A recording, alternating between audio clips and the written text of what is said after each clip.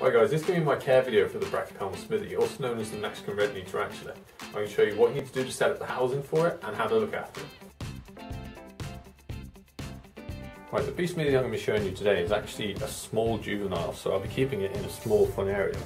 If it's a sling, you're better off keeping it in a deli pot or a tub. If it's an adult, you may need to keep it in a large funarium or an exoterra terrarium. Height-wise, you don't want much at all. These guys will climb and they will fall and hurt themselves, so too much height is dangerous to them.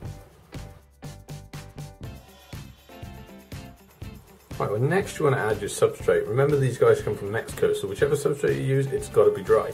Spider life, when you first buy it, holds a lot of moisture in it, so I tend not to use that. Your best bet is to go for something like cocoa fibre, which you can buy in brick form, which will make up litres at a time. Or if you like, you can buy it pre-loose. It's just a bit more expensive. Alright, so we'll go ahead and we'll add the substrate. Next, you want to put a hide in there. In this case, I've used a small plant pot, which I've cut out both ends to make a small tunnel. That I'm going to push into one corner, and then push it into the hill itself. And then just brush out what's left around the enclosure. That way it has a small retreat to go in, as well as to climb on top of, but not too high that it will fall and hurt itself. Next, you're going to need a water bowl. In this case, it's a small resin one, which I got from ProWrap. That one will go right in the corner. Try to keep it so that the top of the water bowl is level with the substrate. They will probably flip loads of substrate in there and you will be forever cleaning it out, but it's better that way so they don't burrow underneath it. Right, next thing you want to add is any kind of decoration, just to make it look pretty in your eyes.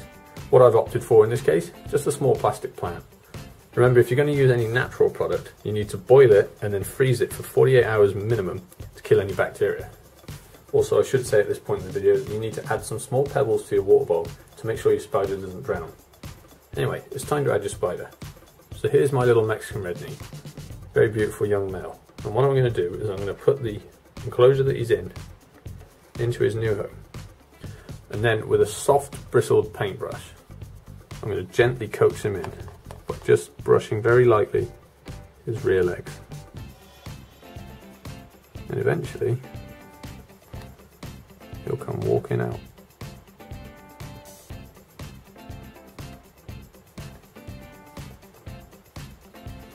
And there we go. Pop the lid on, and job's a good one. So as far as care actually goes, these guys do well at room temperature, providing it doesn't drop below 18 degrees. You can add a heat mat if you like, as long as it's placed above the surface, as they will burrow to escape the heat. The water you use should be fresh water, alright? Don't use bug gel, no matter what your local shop tells you. Bug gel is for your live food, not for your tarantula.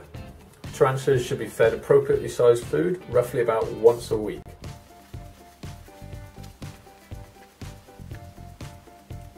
Depending on heating and feeding schedule, these guys will molt roughly around once a month as a sling, but as they get older, that time period will extend.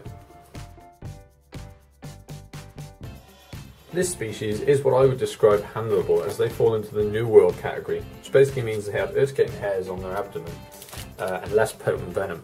You can handle them if you choose to, although it's not advised for everybody. If you are going to handle them, the best bet is to put your hand near the spider, again only with New World species, and then gently coax them onto your hand with a soft bristled paintbrush.